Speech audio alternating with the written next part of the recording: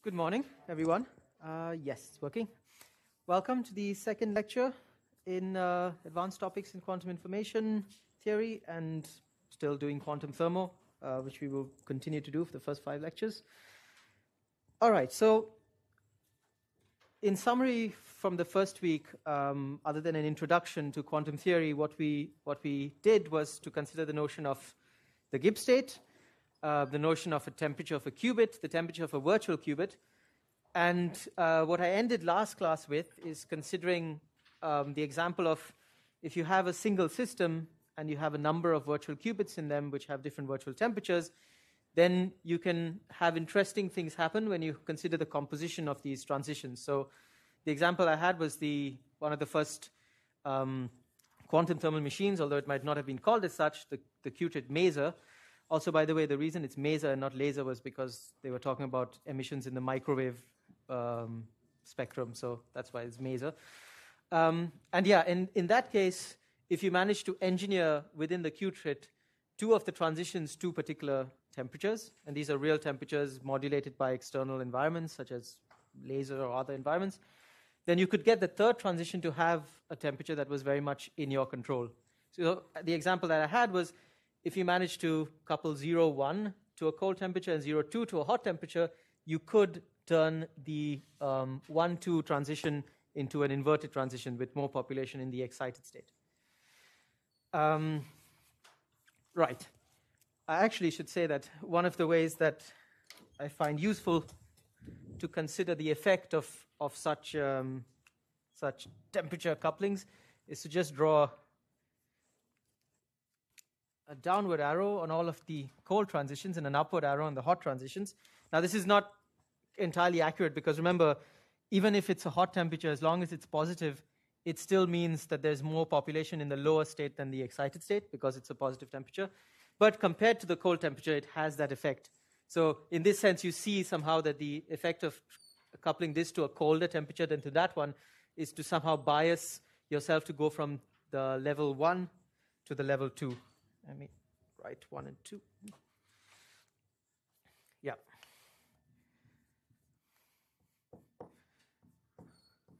Okay. Right. So before I start with today's part, there was a good question at the end of last lecture, which I should address today. And the question was the following.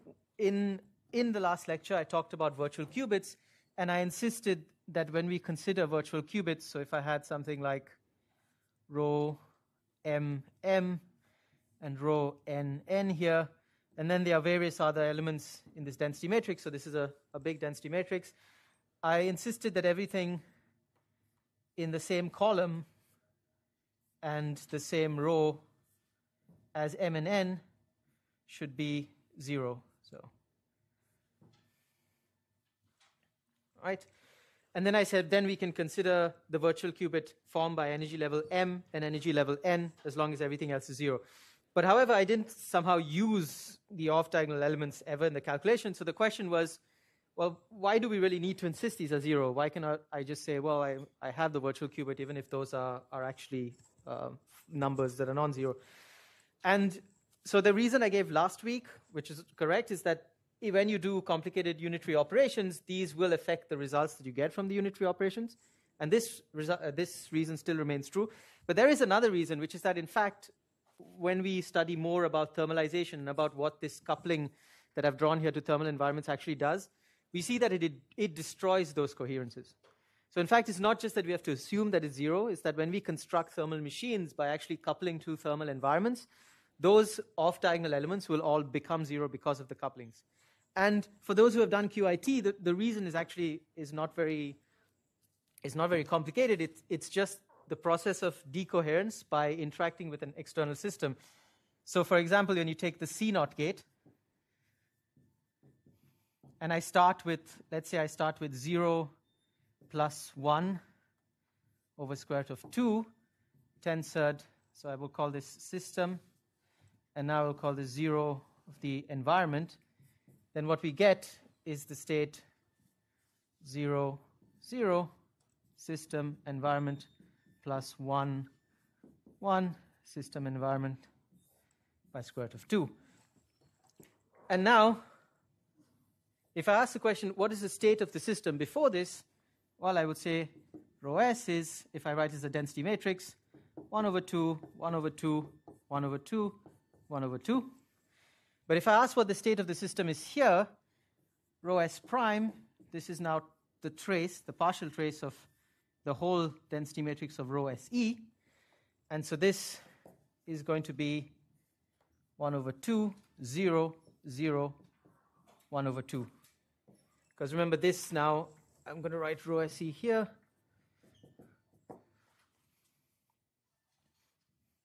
Is 1 over 2, 1 over 2, 1 over 2, 0, 0, 0, 0, 0, 0, 0, 0, 1 over 2, 0, and 0. Okay, so what I've done here is, well, what has happened is that the coherence between the system, which was initially just on the local Hilbert space of the system, has, because of this interaction, gone to the Hilbert space of both the system and the environment. So it's not that the coherence is destroyed, it's just that it's now only visible if you look at the joint state of the system and the environment. Now, you can imagine if instead of doing this one full rotation using one qubit from the environment, consider that I had 100 of these qubits, but instead of rotating fully so that I got, all of the coherence went onto the environment and the system together, I did a little bit of this rotation. So I split this unitary that I did here. I split it into like 1,000 parts that would compose to be one big unitary. But instead of doing it on just this environment, I did it, the first one on one environment qubit, then I threw that away and did it in the second, and I threw that away. So this is what I'm doing is I'm modeling a system that is interacting with a very big and disordered environment. Then what's going to happen is that all of this coherence is going to be spread onto a very, very delocalized system. And when I look at just the system, then all the coherence that I started with is going to eventually vanish. So this is something when we consider actual mathematical models for thermalization, we will do this in more detail. So you will actually look at the decay of the coherence in time as you do a normal thermal interaction. But all of this example is to say that the interaction with thermal environments take away the coherences of any of the levels that are connected to the thermal environments. So in fact, we should consider virtual qubits to be completely decoherent, or at least qubit transitions that are coupled to thermal environments to be completely decoherent. And as an example, in this case, if I have a qutrit here, because 0 and 1 are connected to cold and 0 and 2 are connected to hot, it means that there is no level that is kept away from a thermal environment, which means that the effect of this coupling would be to get this qutrit state into a completely diagonal state. There's going to be no off-diagonal elements left. All right. Are there any questions before we move on? Any doubts from the last lecture? No? All right, then. Let's go on. So I would like to do composition of virtual qubits, which, of course, involves the notion of tensor products. So just as a show of hands, so how many students here have not taken the QIT course? You have not taken the QIT course. Sorry. But are you familiar with the concept of tensor products? Have you seen it? But both of you have still seen it. Okay, very good. So then I'm not going to introduce it in detail. I'm going to introduce the main points that we will need for us in this course. Yes, so if I have two states, and I'm going to now consider the two qubits as an example. So I'm going to have rho s, and it's going to be given by some density matrix. So rows, let's say rho s 0, 0, rho s 1, 1, rho s 0, 1, rho s 1, 0, and then I have rho, let's call it v, rho 0, 0 v, rho 1, 1 v, rho 0, 1 v, and rho 1, 0 v. And I now simply take the tensor product of these. So the main thing is that in the tensor product, the basis is just the product basis. So now I will simply get a 4 by 4 matrix, and each of the terms is going to be the product. So I can simply, since I put S and V in this order, it basically means that in each of these little matrices, blocks, I will have the corresponding element of S multiplied by the full matrix of V. So I will have here rho S00 in all of them.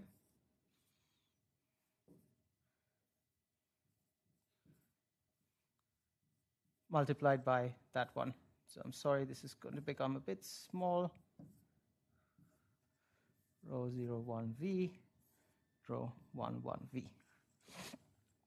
And so on and so forth. So I could, in fact, write this as rho 10 of S times rho V, just the full matrix, and so on and so forth. Rho 01S, rho V, rho 11S, rho V, and so on and so forth.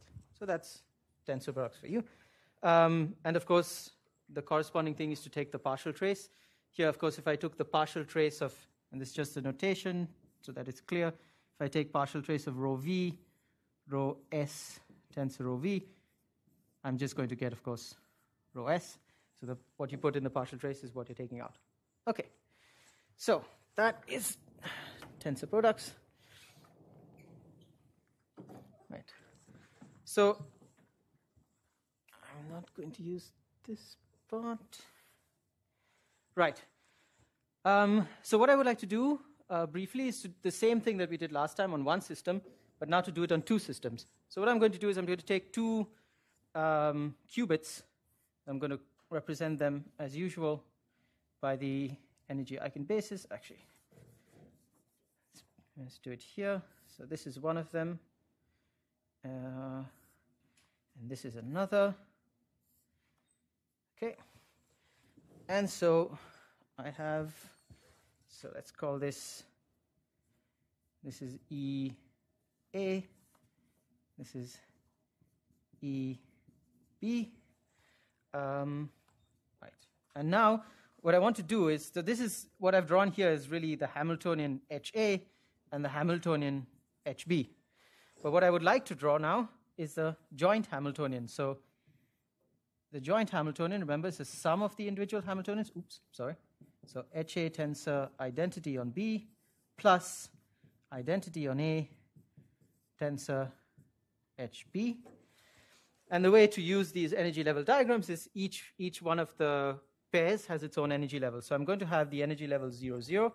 So if this is 0, 1 of A, and this is 0 of B, and 1 of B, 0, 0 is going to have its own level. 0, 1 is going to have the energy of EB. So it's right there. Then 1, 0 is going to have the energy of A. So it's right there. And then I have the sum. 1, 1 is going to have the energy of A plus that of B. And so it's going to be somewhere there. So it's 0, 0, 0, 1, 1, 0, and 1, 1. Now, without loss of generality, I'm not going to write AB every time. Is that clear? Without loss of generality, I've taken A to be larger than B. If you switch it, we could just relabel it. But for the purpose of this demonstration, yeah, A is larger than B. So we know that this energy is EB, and this energy is EA, and so on. Okay, so this is the Hamiltonian of the joint Hamiltonian of A and B. And now what I want to say is, well, do the same thing as last time. I consider that, in fact, I couple this to a thermal environment, or I did something to bring this qubit into a particular temperature. So I'm going to say that this temperature here is beta A, and yeah, let's do that. Okay, I'm using blue and red, but it's not necessarily corresponding to hot and cold this time. And this temperature here is beta B. Okay, remember, what does this mean for the actual density matrices? It means that this qubit, rho A, is in a density matrix that is diagonal, and the off-diagonal elements have the ratio corresponding to beta A, so this will be 1 and e to the minus beta A EA, with, of course, 1 over, let's just call it ZA here, and, well, the partition function there, and 1 over ZB of 1, 0, 0, e to the minus beta B EB. Okay, and from this I can actually already write down the joint density matrix. Rho of AB, which is really rho A tensor B, is the following. I'm going to have 1 e to the minus beta B EB, e to the minus beta A EA, and e to the minus beta A EA minus beta B EB, and just zeros everywhere else. So note the notation I'm using. I can put it here. Oh, that is already high. Okay. This is 0, 0, 0, 1, 1, 0, and 1, 1.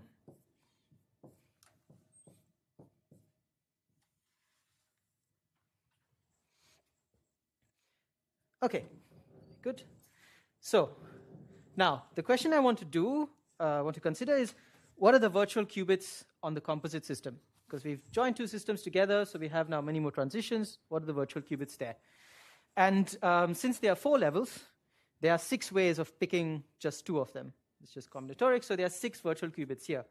However, some of them, a lot of them actually, are just the local virtual qubits. So if I take, for example, the virtual qubit, so let's say 0, 0 and 0, 1. So this is a pair of qubits, so 0, 0 and 0, 1. And I ask, what does this virtual qubit look like? Well, that means I'm taking these populations, 1 and e to the minus beta B EB. So the Gibbs ratio here is going to be, so P01 upon P00 is equal to e to the minus beta B EB, because that's that divided by 1. Of course, both of them, oops. I should put 1 over ZA, be the partition function of the whole thing. Right, so that's just e to the minus beta EB. And the energy of these two, E01 minus E00, is just EB, because A is not changing in state, it's just the energy of that one. So actually we could have just written this as P1 of B upon P0 of B, and it would be the same because A is still the same. And so now if I say, well, what is the virtual temperature of this transition? So I say this P01 by P00 is equal to e to the minus beta, and I will call this just, let's say, 0001 times the energy difference, E01 minus E00. So this is just the definition of the virtual temperature of any transition. The ratio of one state to the other, e to the minus that virtual temperature, energy minus the other one. But this is just going to give us now that beta 0001 is just going to be beta B. Because on the left-hand side, we just have e to the minus beta B EB, and on the right-hand side, we have e to the minus this virtual temperature times, again, EB. So that's just beta B, which is kind of clear because all we've done by looking at this transition is we've just looked at the qubit B, but just tensor product 0 of A. So you see that this one here is at beta B. We can do the same thing. This one here is also going to be at beta B. That's just the qubit B tensored 1 of A. And then we can do the same thing for 2 others. We can see that this one here is going to be beta A, and also this one here is also going to be beta A. So in fact, there are only 2 non-trivial qubits left, which is from the bottom to the top, which is the sum of the 2 energies, and then the middle 2 levels, which is the difference of the 2 energies. Now, so let's look at the bottom to the top very quickly. So we have, I'm just going to write it now, so P11 upon P00 is equal to e to the minus, I'm just going to call this beta B plus, because it's the sum transition. And then we go E11 minus E00. And so here we get e to the minus beta B, so beta, doesn't matter, but beta A EA minus beta B EB is equal to e to the minus beta V plus EA plus EB, the sum of the 2 energies. And the result then is, if you take out the exponent and take out a full minus sign everywhere, we get beta V plus is going to be this, beta A EA plus beta B EB upon EA plus EB. And I'm going to split that instead of writing it as a global denominator. I'm just going to write it in this fashion. Now, this is something we've already seen last time. It's a convex combination. EA upon EA plus EB and EB upon EA plus EB are just two numbers that sum up to 1. They're like probabilities, which means that beta V plus is within the range again. So beta V plus is within beta A comma beta B. Right? So that is the, I would say, the less interesting virtual qubit to look at. The more interesting virtual qubit, of course, is the 0, 1 to 1, 0 virtual qubit. And for that, we get, so I'm going to write, so P, what is it, 1, 0 upon P 0, 1 is equal to e to the minus beta V minus, I'm going to call this, E1, 0 minus E0, 1. And that is going to give us, so e to the minus beta A EA plus, so let me write it fully maybe, so e to the plus beta B EB is equal to e to the minus beta V minus EA minus EB, which is, okay, I'm not writing there, which finally gives us that beta V minus is beta A EA minus beta B EB upon EA minus EB. And everything we discussed for the case of the qutrit also goes there. I mean, the qutrit somehow is also present here. If I just ignore this top level, this really, the remaining structure looks like the qutrit that I talked about last time. So all of the considerations that I had there, they also go here. If I actually made this beta A be cold and beta B be a hot temperature, so cold to a hot, then this transition will look like a fridge. And again, you can think about it as blue is going down, red is going up. So I'm pumping population from the upper level in the middle to the lower level in the middle. If I inverted that and I made beta A hot and beta B cold, then I would be doing the opposite. And then this would become something which was even hotter than beta B. And if I chose it strong enough, the sort of temperatures, then I could make it an inversion. So it would become a negative temperature in the middle. Okay. So yeah, so now what we've seen is how to compose virtual qubits. So now in, I think one of the, or two of the tutorial questions, or at least one of them, is going to take this further and consider more and more complicated compositions. Yes, question? Rather, going back, yes. The Hamiltonian of the full 4-qubit system be HA tensor identity of B plus the other term and not HA tensor HB? Aha, okay, thank you. So just to repeat the question for those who are watching online, the question is, why is the Hamiltonian of the system, where did I write it? Yeah, why is the Hamiltonian HA tensor IB plus IA tensor HB and not something like you said HA tensor HB or something like that? Well, so there are two parts of writing this expression. So the first part is considering what to put in the tensor, and then the second part is how do you get the energies together. So in answer to the second part of the question, energy is an additive quantity. So if I have the energy of one system and I have the energy of a second system, then the energy of the two systems together is the sum of the energies. So that's the reason why once we have one of the terms, the total energy is just the sum operator. Now, as to why is it HA tensor identity B, it's essentially because, so you can think of this thought experiment. Imagine that I had, so if I have a state psi of the system, then I say that in time t, it evolves as e to the minus I h of the system times t psi, right? So this is to say that the Hamiltonian of the system is psi. However, I can always say that I have this system with this Hamiltonian, but I can also write the description of not just the system, but together with something else. So if I'm studying one particle, it shouldn't change the answer if I just include in the description another particle that's far away and not interacting with it. And so then I can say, well, what happens if I have psi s tensor psi e, and I evolve it in time? Now the point is, I have to ask the question, what is the Hamiltonian on S acting when E is not interacting with S? And here you get the answer that if I consider that the environment is not interacting with S, let's consider the environment to have no Hamiltonian of its own. So HE is equal to 0. Actually, no, I can't do that because then, yes, actually I can do that. HE is equal to 0. Let's take the environment to have the Hamiltonian 0.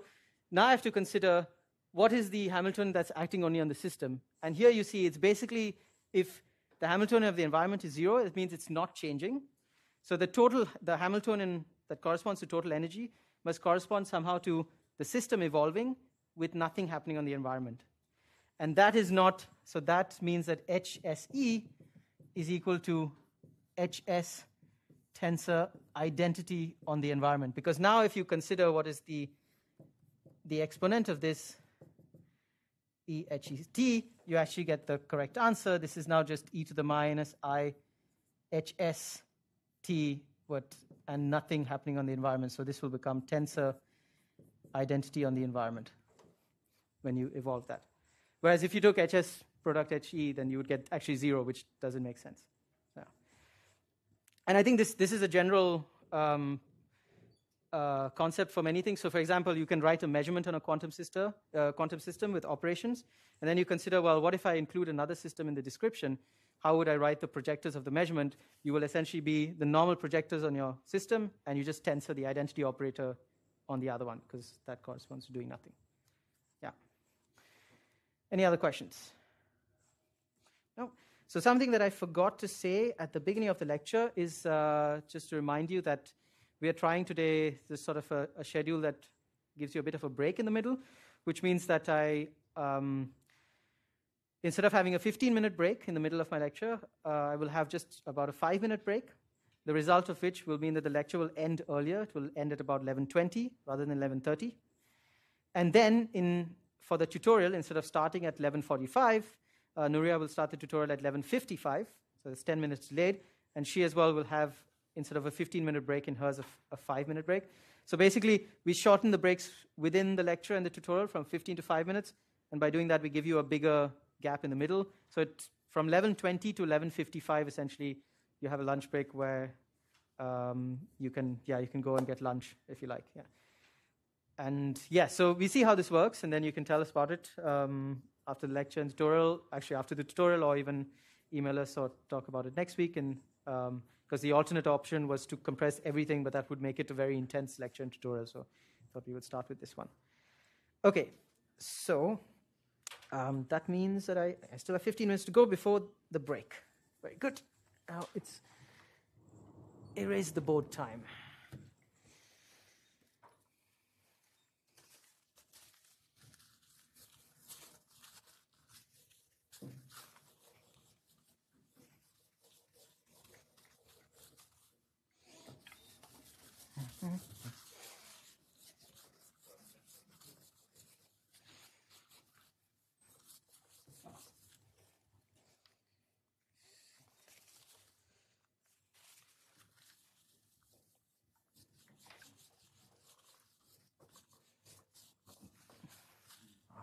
That's bad.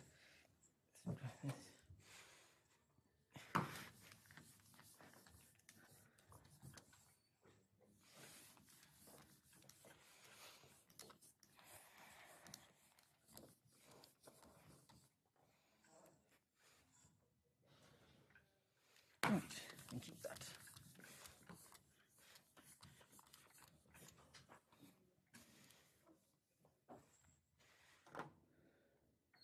All right.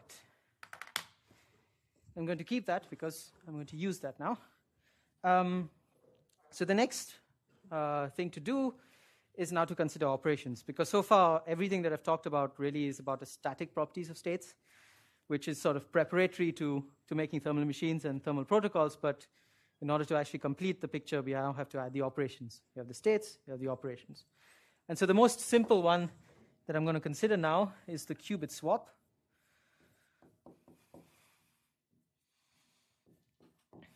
And the idea for qubit swap is really, I want to swap the states of the two qubits. So I want to have, if I have row A tensor row B, what I want to do is I want to go to row B tensor row A. This is, of course, not the most general. If I have row AB, I basically want to flip the index to row BA. And I ask, how will I do this? And for qubits, it's actually very simple. In order to do this, all you have to do is to flip every state. So 0, 1 has to flip with 1, 0. In the general case, you would flip every state ij with ji. And this is very simple because, I mean, if I want it so that in all of the states the index of A and B will flip, that's basically saying the same as if I have a state that's ij, I need it to become the state ji because that corresponds to flipping A and B. So in general, it's a lot of swaps, but for the qubit, it's really 0, 1, and 1, 0, which means then that the unitary for qubits is just the following: 1, 1, 1, 1.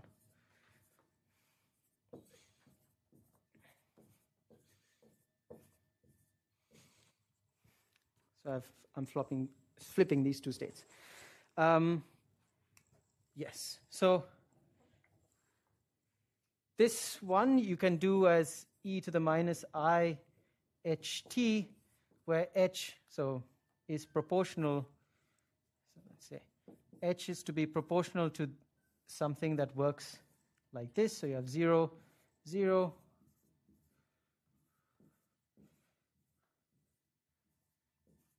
And you have the two things in this subspace. Now, you have some freedom here because you basically want to rotate these two elements into one another. So all you have to do is to use the Pauli X or the Pauli Y or any linear combination of these operators, and you'll be done. So in this block here, you can use some combination, let's say alpha Pauli X plus beta Pauli Y in this sort of subspace. Remember the Pauli X operator, 0, 1, 1, 0, and the Pauli Y operator, 0, minus I, 0. Okay. So this is the same as saying, so if you remember the block sphere, if I have a Hamiltonian in X, then I will rotate in the YZ plane. If I have a Hamiltonian in Y, I will rotate in the XZ plane. So basically, if I have a Hamiltonian somewhere in the X or XY plane, I will end up rotating Z to minus Z if I choose the time correctly. So corresponding to whatever coefficients alpha or beta I put here, I'll have to choose the time for one perfect rotation. But this is just to say how you would implement such a unitary. You could do it by simply having some rotation matrix in that plane. Okay, so now consider that I do this unitary on the state that I just had here. So I have rho S tensor rho V, and in fact I'm going to do it on decoherent states. So I'm going to do U rho S tensor rho V, U dagger, but I'm just going to take these as diagonal. So unlike the example that I had there, where I just put all of the terms in, I'm going to consider that there are no off-diagonal terms. So I'm going to take away all of these, which means that I'm taking away these as well. And I'm essentially going to only have 4 terms in the diagonal. So this is now going to give me the matrix rho 0, 0, S, rho 0, 0, V. And now these two terms, so the effect on this is to, what's the blue? The blue. The effect of this unitary, so the swap unitary, is to rotate these two elements into one another. So in this whole thing, the second and the third element are going to rotate. So I'm going to have this be rho 0, 0. So actually, okay. So you know what? I'm going to write down the matrix again because otherwise I will have to keep referring to that, and that's going to be messy. So let me just write down the matrix. So I have rho system, tensor, rho v. This is the initial state. And now I'm going to use the fact that I have populations. So I'm going to write it as P0S, P0V, P0S, P1V, P1S, P0V, and P1S, P1V. And then there's just 0 everywhere else. Okay? And the effect of the unitary swap is to rotate, to swap these two. And so I'm going to get now the same thing, but P0, P0, P1, P0, P0, P1, and P1, P1. SV, SV, SV, SV. Right. Any question? Okay. Now, the thing I would like to do is now see, well, S and V, if they started out as diagonal states, then we could consider them as virtual qubits. So I can look at what the final virtual temperature of S is and what the final virtual temperature of V is. I've labeled this S and V particularly because I would like to keep referring to the first one as the system, which is of interest to us. And V is going to eventually become a virtual qubit, so it's going to be the machine that I design. So the most important thing for us to look at is what the change on S is. So now I ask the question, so what is beta V of S initially? So initially, I'm just going to, well, it is P1 of S upon P0 of S. So e to the minus beta V S ES is defined as that. Right? I don't know what P1 and 0S and P1 and P0S are, but I just define it as that. And now I ask, well, what is the final state of rho? So this gives me now the trace over V of rho SV, which is the final state of S. Just a general notation, usually, unless it's too complicated, the final state are just write with a prime as opposed to the initial state. So rho S and rho S prime, rho V and rho V prime. Okay, so this is now just going to be, well, the initial state of V, which is P0V, P1V, 0, 0. Because all that I've done here is just flip the states of S and V. So if I started with rho S tensor rho V, and now at the end I have rho V tensor rho S, although they're living in their sort of the other person's Hilbert space. Which means that now the final equation is going to be e to the minus beta V S prime ES, because the Hamiltonian is still the same. I haven't changed the energy of the system or the virtual or of the other V, is going to be now P1 V upon P0 V, which remember is e to the minus beta V EV. Oh, sorry. How did I do this? Beta S, let's say beta S prime. Since it's just the system, I don't need the additional thing. The prime, again, just like for the system, the prime refers to the fact that the virtual temperature of the system has changed. Okay, which means that beta S prime is equal to beta V times EV upon ES. Okay? So all this is saying is that the virtual temperature of the system has changed, and it changes according to the ratio of the energy of V upon the energy of S. And this, you can immediately understand this by looking at the fact of, imagine that V and S were actually of the same energy. So I had two qubits and they had the same energy.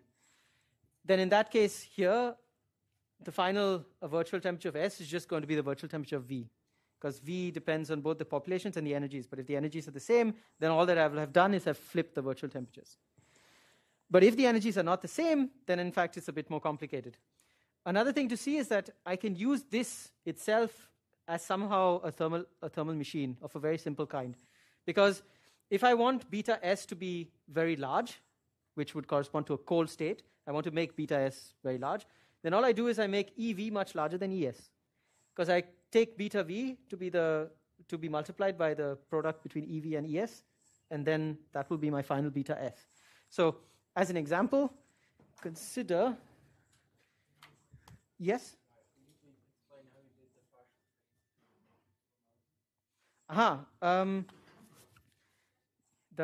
trace? So the question was the partial trace. How did I do the partial trace in the matrix formalism?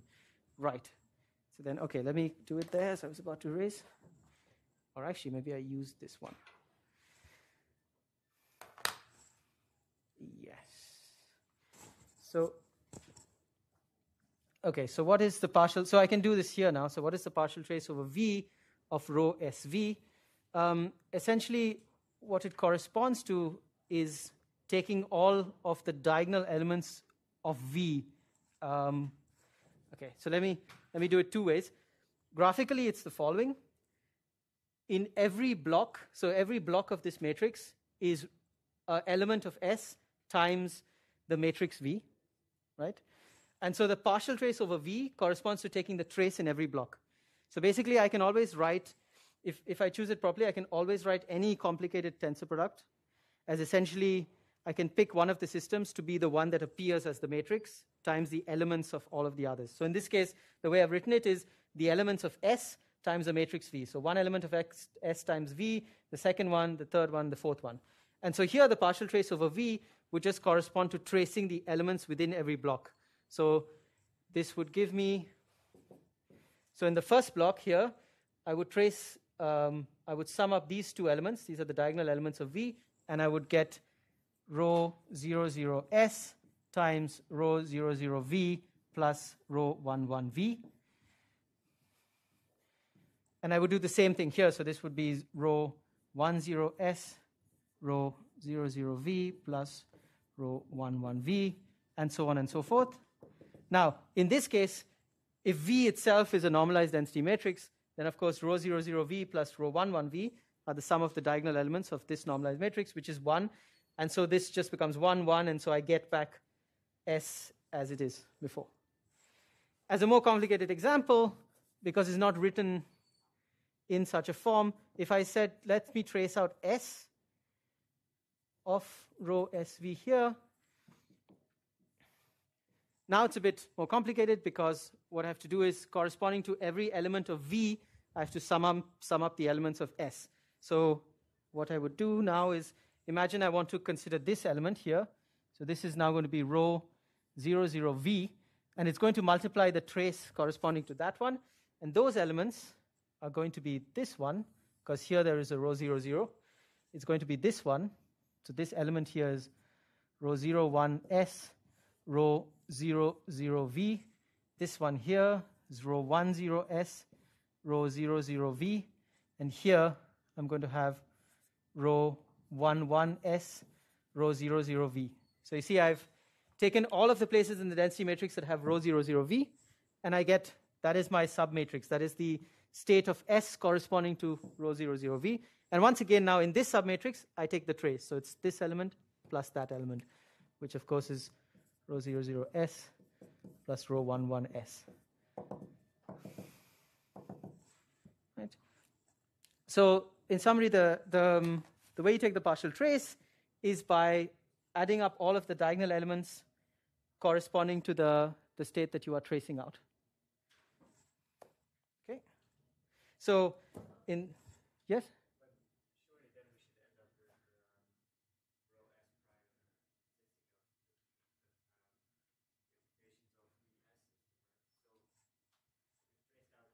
So we traced out V, and then we have effectively rho S.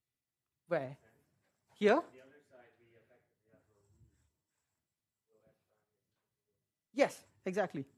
Yes, indeed. And this is exactly true. This is equal to rho V. But this is after the swap. So, sorry. So just to be clear, so the question was, what do we end up in this case? So if I don't do a swap and I started with rho S tensor rho V, then if I trace out V, I get back rho S. If I trace out S, I'm going to get back rho V. But in this case, I did the swap, which means that S and V were flipped. So now if I traced out the V, I will get the state of initially that was on V, because now it's on S. So I should clarify one thing. If I was to use full notation, I would try and differentiate between the state of V as in the numbers that form the matrix and the state of V as in on the Hilbert space of V. Because what has happened here is I can consider it to be the following. I think let me write it on a new board. Because what I've done is I've flipped two states in two Hilbert spaces.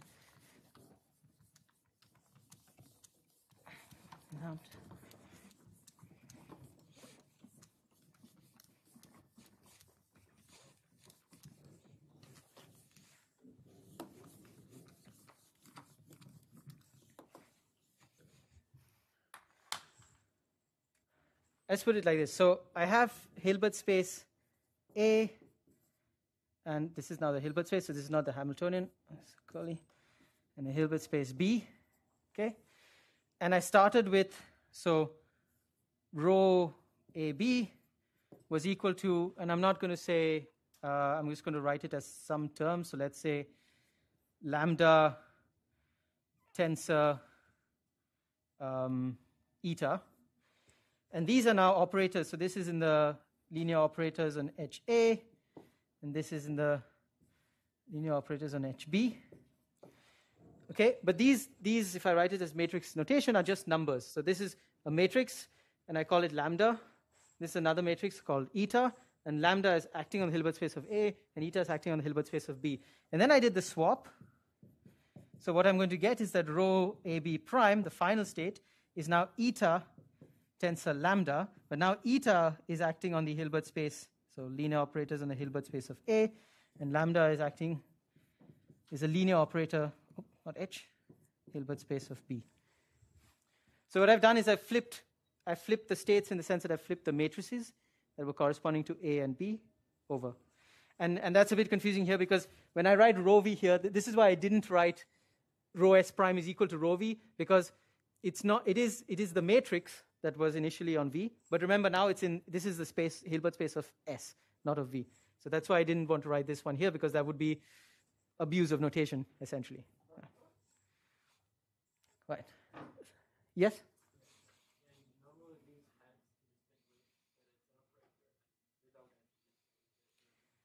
Yes. Yes. So the question is, the usual way of doing it is to use hats for operators and non-hats for non-operators. I guess I'm just used to not writing it, because the main operator we have in this course is really the Hamiltonian H, and so then it's usually clear that it's the Hamiltonian. I can make an effort to write hats, but usually it's not a problem, because it's just the Hamiltonian and nothing else will share the letter H. So for example, I don't know whether in QIT you used H sometimes as entropies, but I will never use H as an entropy. H is only the Hamiltonian. So, right? Yeah. Another question corresponding to the trace. Yes. Or rather, to the tensor product. So yes. The way we did it, Mm-hmm. the matrix rho S had one row and rho V had one row, but we could, like, in theory, switch the rows, right? Yes. And there would be like a different basis representation. Yes. Yes. Okay, that's right. Okay, so the question was just we wrote it in such a way that S and V. Well, so I didn't get it, but the major point that came out of the question was that if we could also use a different basis representation where V was first and then it was S, and then of course in those blocks each block would be the matrix of S times an element of V instead of the other way around. So indeed, you could choose that basis as well. Okay, it's 10:34 actually, so I will pause here for a 5-minute break, and we will continue at 10:40 for the second part of the lecture. It's good? All right. Check? Yes. Perfect. Okay, so for the rest of this lecture, we are going to do one thing, which is we're going to repeat what we just did, where we swapped the state of two qubits. But instead of having two real qubits, what's going to happen now is we're going to have one real and one virtual qubit. So, and this is going to involve some math, but at the end we will see that, in fact, the way to understand it is quite simple. So all of the math simplifies, and we get a very nice picture at the end. So our Hamiltonians are going to be, we have one system, which is really just a qubit. So you have 0 and 1 on the system. So this is HS. And then you have a Hamiltonian that is attached. And now we don't know what this Hamiltonian is. It's some global Hamiltonian. All that we care about is these two states, which actually I can just write them as additional ones. So we have some state here that we will call I, and some state here that we will call J. And this is the Hamiltonian of V. Okay. Now, the reason that we do this is because eventually what we want is to construct thermal machines which are going to consist of many systems, but not all of the systems and all of the levels will be interacting with one another. Instead, you will have particular subspaces of various systems interacting with each other, and that control is what allows us to manipulate temperatures within the global, within sort of the machine and for the system. So what we have now is, what we want to do is to couple the system to that virtual qubit, the qubit between I and J, and to nothing else. So I'm going to do the following unitary. My unitary is going to be the swapping between I and J. So it's going to look something like this. It's going to have a lot of ones, and then in some subspace there's going to be this is going to, okay, sorry, this is going to become, so 1 dot dot dot 0 dot dot dot 1 dot dot 1 dot dot dot 0, and then there's going to be ones at the side. And these are exactly the elements. So this one here is and yes, so 0, 0J and 1I. Okay, those are the two elements that I'm going to swap. So effectively, this is to say I'm going to swap the two states 0J and 1I.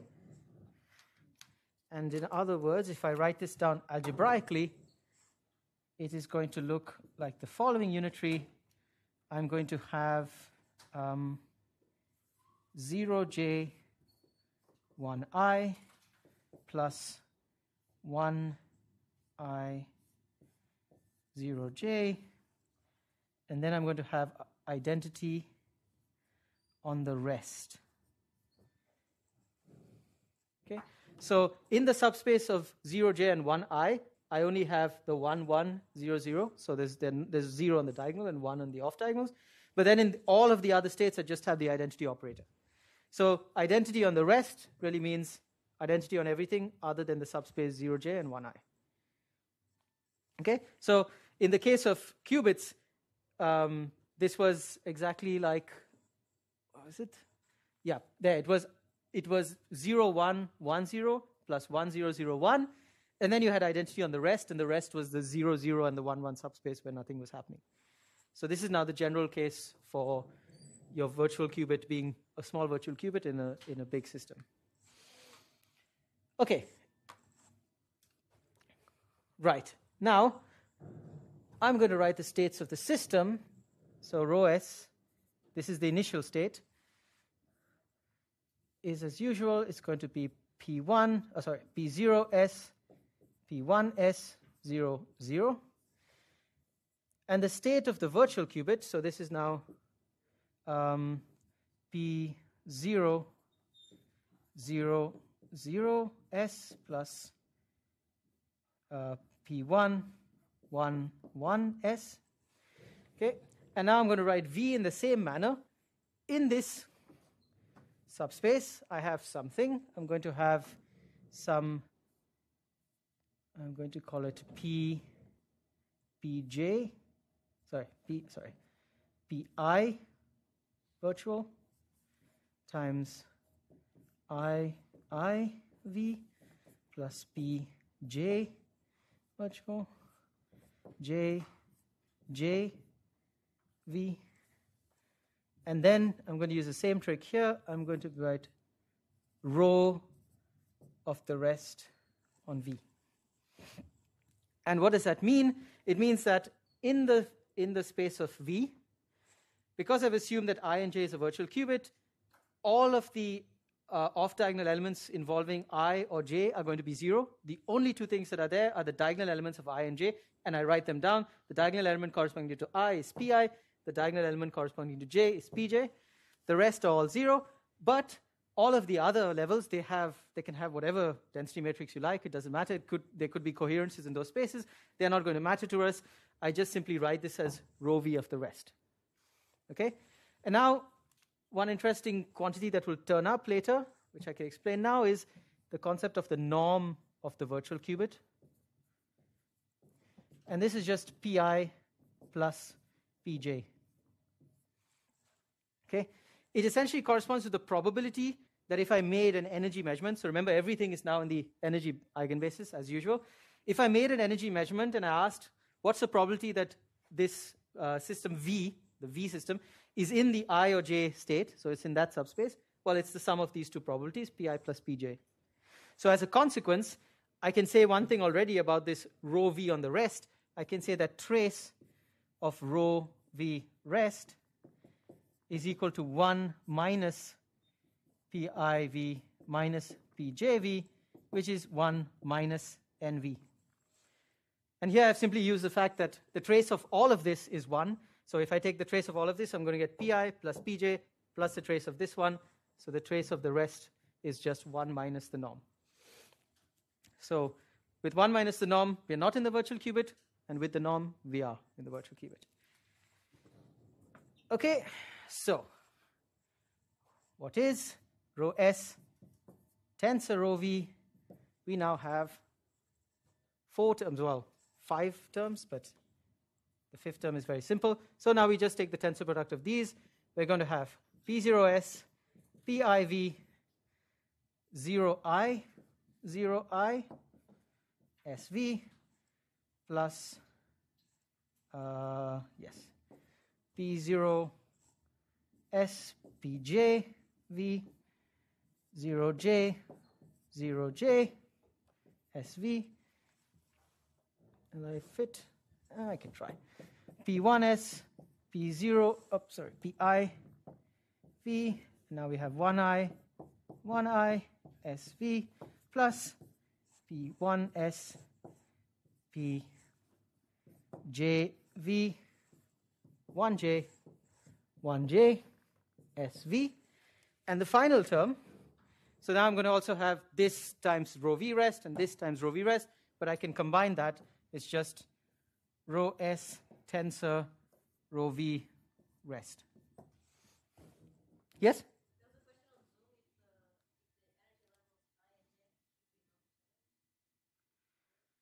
Yeah, so no. So the question was, should the levels I and J be non-degenerate? They do not have to be non-degenerate, no.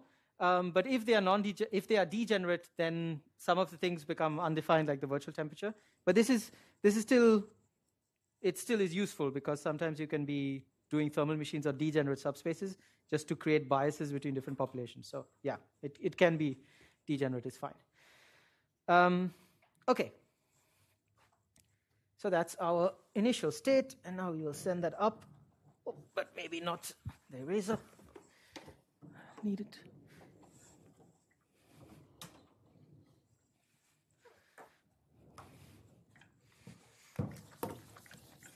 Okay, and the next thing is to really do that, the same swap as we had before, as represented by that unitary. And like in the qubit case, it's going to do something very simple. It's simply going to swap the two elements that we have picked to be switched. And it's going to leave everything else unchanged.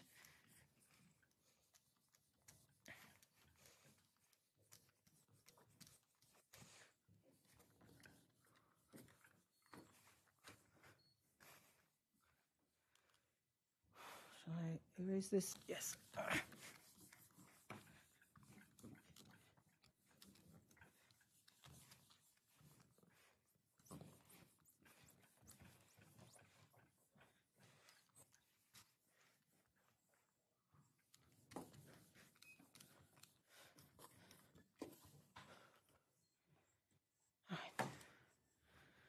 So the only thing that the unitary is going to do is to swap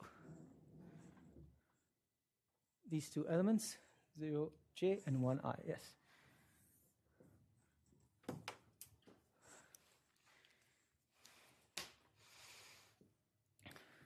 Okay. So now I can write my final state, rho S V prime. So this is now the final state on S and V. It's just that state, but I flip those two elements. This is going to be, so rho 0s, rho vs, 0i, 0i, sv, plus rho 0s. Yeah, okay, let me do this way. Rho j, no. I said I'll swip the elements, so I'll do it that way. P1, S, Pi, V, 0j, 0j, plus P0s, Pj, V, 1i, 1i, SV, SV, plus P1s, Pj, V, 1j, 1j, plus rho s, tensor, rho v, rest. Yeah. So because the unitary only works in that subspace, it really doesn't touch the rho v rest part, which is why I could write it as rho s tensor rho v rest. Yeah. Okay. So now the question is, what is the final state of rho s prime? So of the system. So what is rho s prime? This is now trace over v of rho s v prime. Okay. So once again, I'm going to sum up for every element corresponding to, I'm going to take basically every element corresponding to S. I'm going to sum up the diagonal elements on V. So how is it going to go? So this element, which is with 0i, 0i, the II is a diagonal element, so it appears. So I'm going to have rho 0s, Vs, oh, sorry, what is this? I, V, what have I done? I apologize, IV, IV, and this is now just going to be 0, 0 of S. So the other way of doing the partial trace, so what I did before was graphical, but algebraically, all it corresponds to is in every element, everything that you're taking out. So here I'm taking the partial trace over V. If it's off diagonal in V, it disappears. If it's diagonal in V, it remains. So I on V remains, JJ on V remains. All of the terms that I've written here remain because, well, I started with a diagonal V, essentially. But if I had, for instance, the term, so 0i, 1j, the partial trace of this term, if I was not equal to j, would just be 0 because it's an off-diagonal element on V. So algebraically, that's the way you take the partial trace. All right, so I have this one. Then I have P1s, Pi, V, 0j, 0, 0. So this is also 0, 0. Then I have P0s, Pjv, 1, 1. All of these terms survive. P1s, Pjv, 1, 1. This is all in the system. And then finally, I have rho s tensored, because now the partial trace of this on V is just the partial trace because it's a tensor product on rho v rest. But this I've already calculated. This is just a number. It's 1 minus NV. Okay? And I can keep on simplifying this now. 0s, 0s. So it's, so PIV times rho 0s plus, P0s, sorry, plus P1s, 0, 0, plus PJV, P0s plus P1s, 1, 1, plus 1 minus NV, rho s. And these are just 1. So S is a real qubit. So that number is just 1. So it's PIV. And now this is the final expression pjv 1 s plus 1 minus nv into rho s. Okay, so something is similar to the case of the qubit swap. What we've seen is that in the case of the qubit swap, what were the initial elements on V became the final elements on S. And so we kind of see that here. We have the 0, 0 state of S with I from the virtual qubit and the 1, 1 state of S with J from the virtual qubit. But the big difference is that Pi plus Pj is not 1. This is not a normalized state on its own. Together with 1 minus NV rho S, it becomes a normalized state. So in fact, what I'm going to do now is I'm going to do a trick. I'm going to say, well, I can multiply and divide both of these quantities, Pij, Vij, Pi plus Pj, V, V, and then, so is equal to, and this is NV, so this is now just NV, NV. So I haven't changed the expression at all. But what I get at the end is NV times this state, PIV upon PIV plus PJV, 0, 0, S plus PJV upon PI plus PJV, 1, 1, S plus 1 minus NV rho S. And this thing in brackets, I'm going to call tau V, which is the normalized state of the virtual qubit.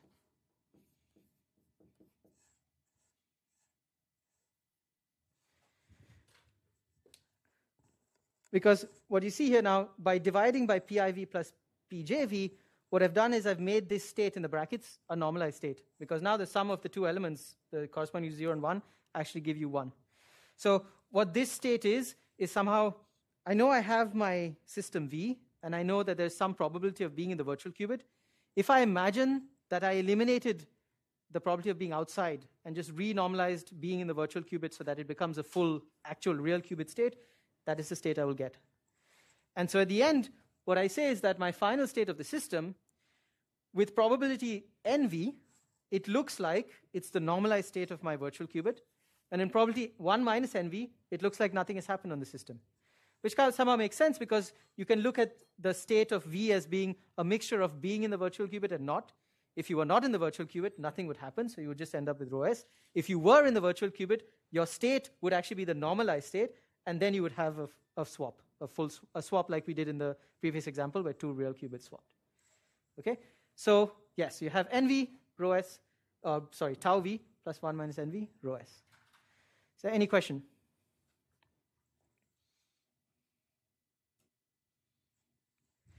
Okay, so, right. Another way of writing this, which is kind of nice, is to say the following. So this way is nice because you see it as a convex combination of either nothing happening or you're doing the full swap. But the other way is to say, well, let me take the difference, tau V, rho S minus tau V, or tau V minus, I think it's tau V minus rho S. Okay, I'm just going to write lower. Tau V minus rho S prime is equal to what? So I take the state tau V minus the final state, and I'm going to get 1 minus V. So it's going to be tau V minus NV tau V minus 1 minus NV rho S. So I've just now written tau V minus that. And this is now 1 minus NV times tau V minus rho S. Okay? So what you see is that the difference between the normalized state of the virtual qubit and the final state of the system is the same as the difference between the normalized state of the virtual qubit and the initial state of the system. It's just been decreased because you multiplied it by 1 minus NV. So you're somehow, by doing this swap, you have decreased the distance from your state of your system to what the virtual qubit would look like if it was a normalized state. And here again, you can take the case, if you had a real qubit instead of a virtual qubit, like in the previous example, then NV would be 1, in which case this would be 0, and you would have the distance between tau v and rho s prime is 0, and that makes sense because in the previous case, we just fully swapped. There was no probability of it failing or not swapping. All right.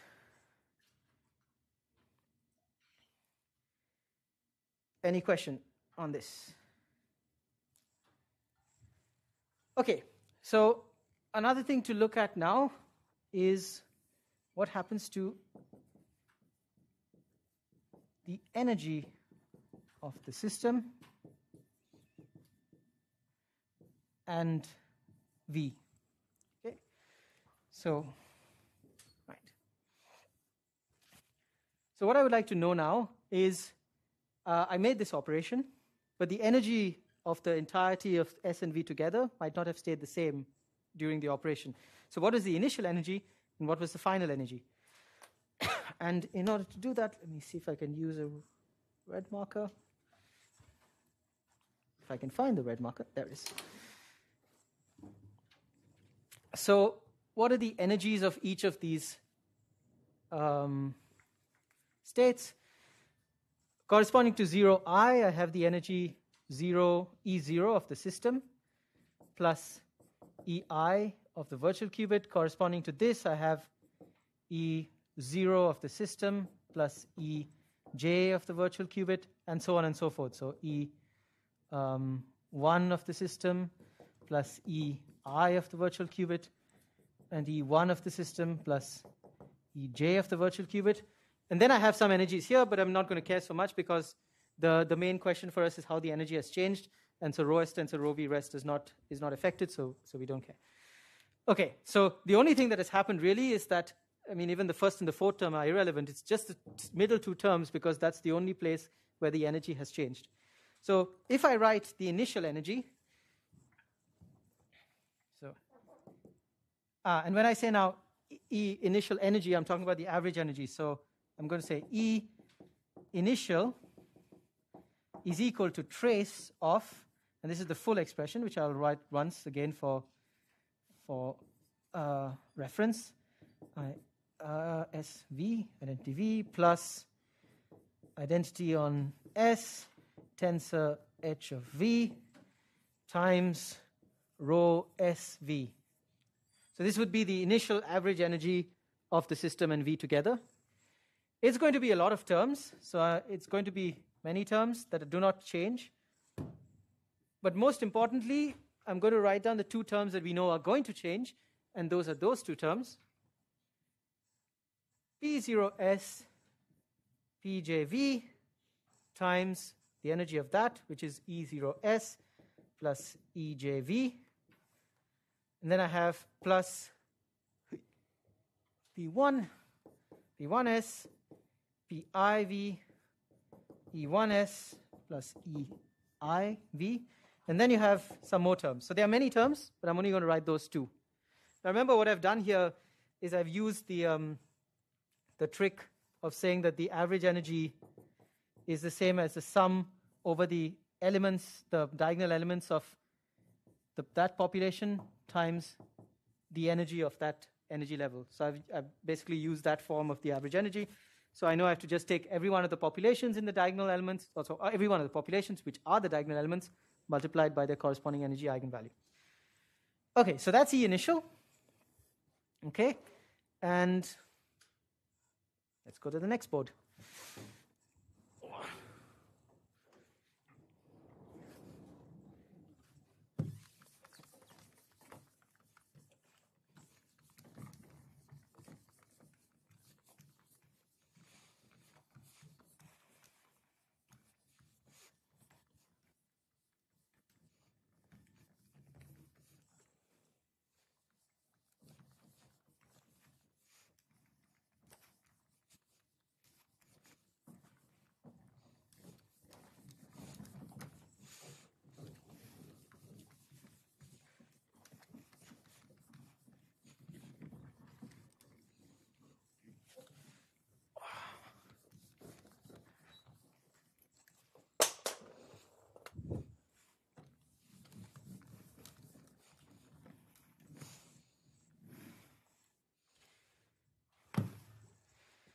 I never appreciated what an advantage on online teaching it is to just swipe the page and you have as many fresh boards as you like.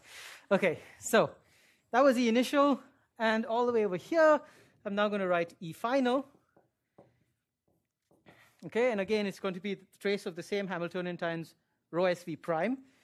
And once again, a lot of terms are going to be there, but the only ones that we care about are those two terms that have been flipped. So it's really going to be just the flip one. So it's rho 0s, rho jv, but now with E1s plus EIV, and then we're going to have plus rho 1s plus, multiplied PIV E0s plus EJV.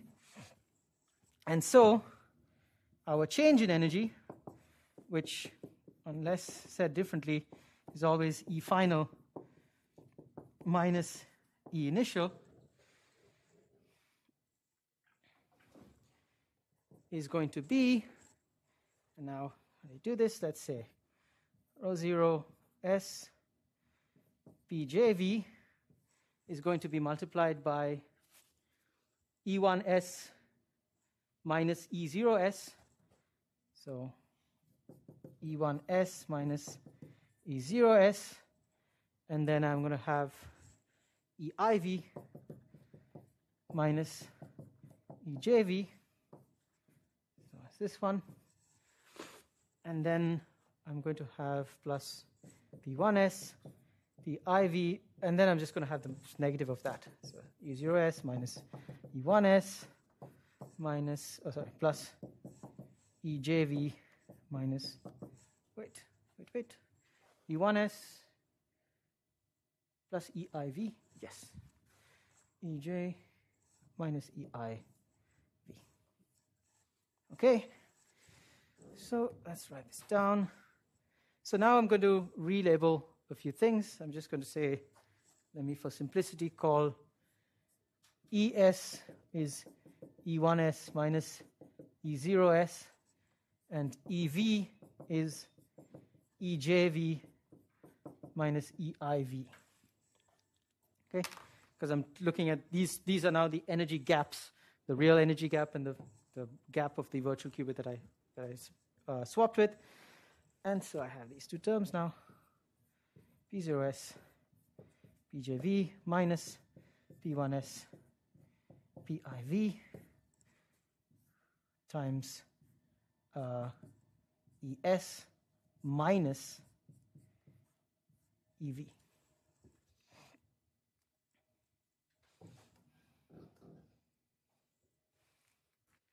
Okay, right. Missing one thing from this calculation.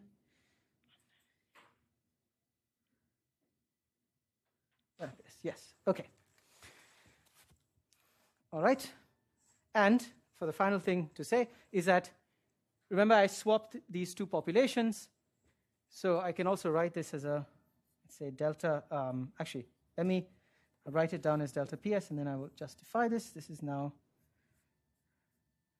E P0s, P1s, S minus EV. Okay? And what I mean by delta PS, if I look at the initial and final states of my system, I see that the only thing, let me look at, for example, the population of the population of the system in the ground state. So if I just look at the initial and the final probability of my system being in the ground state, in the final state it was the sum of these two terms. So I had P0 PI, P1I, P1I. But in the initial state, remember the only thing that happened because of the swap was that these two things flipped. So in the initial state it was still this term, but it was added to this one. So in the initial state I had this term, this third term, and of course whatever came from the rest, but that didn't change. In the final state I still had the first term, but now I was with this one. So essentially the two terms that I flipped, this is essentially the difference in population of my system in the ground state. And the negative of that is the difference in population of my system in the excited state. And so what is interesting to see is that the change in energy is given by exactly that difference in population. times the difference in energies. And this, as I said, there's a lot of math, but at the end is always a simple way of understanding it. It's kind of simple. We have 2 qubits of different energies, and then we use a swap to shift population from one to the other. And so the total energy that we spend or that we gain in it is going to be proportional to 2 things. It's going to be the energy difference that we swap across and the population that we actually end up changing. So that's a sort of intuitive way of understanding this. Right. Okay, and so I have one final thing now to talk about. So are there any questions about the energy difference, average energy change? None? Okay. So the final thing to talk about now is repeating. So 2 things. Resetting and repeat. Okay. The disadvantage that I have with the virtual qubit swapping with my real qubit is that, as you saw, there is a probability that nothing happens, essentially, that my system, instead of being where I want it to be, is somewhere in between. So now I consider, well, what if I want to actually do something to actually get it there? And the point is that I can't always have my virtual qubit be a real qubit, because that, of course, is a trivial solution. If I swap with a real qubit, then I'm done. But if my real qubit, like in the case of the qutrit maser and in the other case of 2 qubits together, is only one subsystem in a larger one, I cannot actually get there with one swap. So I have to repeat, essentially, this operation in order to get closer. But I can't repeat it on the same system, because if I took all of the calculation I just did, and then I said, well, let me apply this unitary again, I would just reverse it. So the swap unitary has the property that, of course, u squared is the identity. If I swap it and then I swap it back, I just get back to my initial state. So instead, what is going to happen is I'm going to need a reset. And the reset can be described in 2 ways. One is you just say you throw out V and get another. Or you reset the state of V back to its original. So reset V to initial state. Okay? In either case, the mathematics of this is very simple. I have, let's say, a state rho SV, and what it goes to is the following. Trace over V of rho SV, tensor some tau V, which is the reset state. Okay? So both of these descriptions give you the same thing. So it's very easy to see how the first description gives you that. So if I have some state of the system S and V, and then I just throw out V, I just discard it into the environment, I know what to do then. I say the state that I'm left with on the system is just this one, trace over V of rho SV. And then I bring in another state, which I want to be in tau V from my environment, in the state that I want, so I'm just going to tensor that to what is left. So throw out V and bring back the desired state. But you do not need to actually physically throw out V. You could also do this by coupling V to the environment in such a way that it resets. So one of the standard ways of designing a thermal machine like this is to have your system, your virtual qubit or your virtual qubit subspace, and V is coupled to an environment, so the environment keeps on resetting it in between operations that it has on the system. Okay, so this is my reset thing, and now what I can do is I can repeat everything before that I did. Okay, so I consider that I did one swap like this of S with V, and I always start V in, so I say tau V here, but this is not the normalized state, so okay, let me just call this eta, but within eta is that subspace of my design, of the virtual qubit design. And so now I can ask the question, what happens if I do this 2 times, 3 times, 4 times? What will happen? And this is where using that formula comes in very handy. I can use the fact that every time I do a swap, I can see that the difference between the normalized state and the final state is the same as the initial, but just decreased. So now if I have rho S going to rho S prime, going to rho S double prime, so in between each of these, so this is a swap, and then there's a reset, and same here, and so on and so forth. What can I do? Well, I can say I'll use that formula there, tau V minus rho S double prime is equal to 1 minus NV tau V minus rho S prime. Because the second swap works just like the first. It just decreases the distance between the state and the normalized virtual qubit state. But this is now just 1 minus NV squared tau V minus rho S. And as a result, what I end up with is, should have left more space here. Oh, I'll just write it here.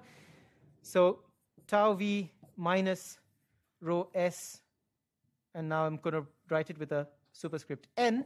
So this is the state after n swaps have been done, is just 1 minus NV to the n of tau V minus rho S. Okay. So again, the very simple way to understand this is every time you do the swap, the distance between your state and your virtual qubit state becomes smaller and smaller. And we see that because limit 1 minus NV to the n as n goes to infinity is equal to 0, as long as NV is not trivial. So if NV is, of course, 1, meaning that you are in the virtual qubit entirely, then, of course, you don't need repetitions. Your first swap will do the trick. If NV is 0, like actually 0, which means that you're never in the virtual qubit, then, of course, doing the swap does nothing to you, and so, of course, you don't have it. But for any NV in between, you're going to have this limit be the case. So this is the way you can somehow, with a virtual qubit, get closer to the thermal qubit that you would like, even if it is not a real one. Okay? And an important thing now to say, and the reason why I simplify the change in energy from the complicated expression just to delta PS of ES minus EV, is that the same trick now works with repetitions of swaps. All I will do is I will have some delta PS in the first swap, some delta PS in the second swap, some delta PS in the third swap, and so I can still write it as, so delta E with repetitions is just delta PS total times ES minus EV. So you don't have to do the math and complicate and add it for each swap. You just go, what was the initial to the final change? This works because I'm considering that EV remains the same. It's not like I'm bringing in a new virtual qubit with different temperatures and different energy gap. If I did that, then, of course, I would have to actually do it for each operation on its own. Yes, I will conclude here and take any questions that you have.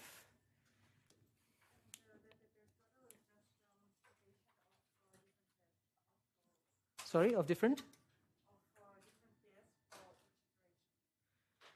Yes, well, different pairs, but the nice thing about delta PS total, of course, is that you only need the final and the initial.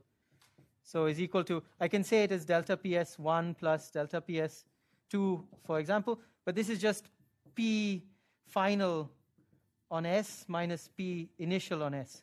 That's all. So I don't need to keep track of the ones in between. So because it's just additive. So I can say it as, so if I'm looking at the excited state population of S, it's the excited state population of S in the fifth step minus the fourth, plus the fourth minus the third minus second, but then all of the intermediate ones go away. So yeah, I just need initial and final.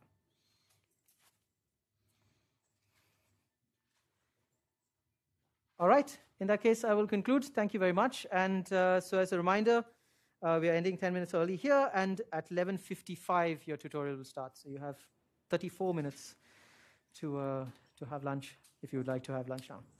Thank you.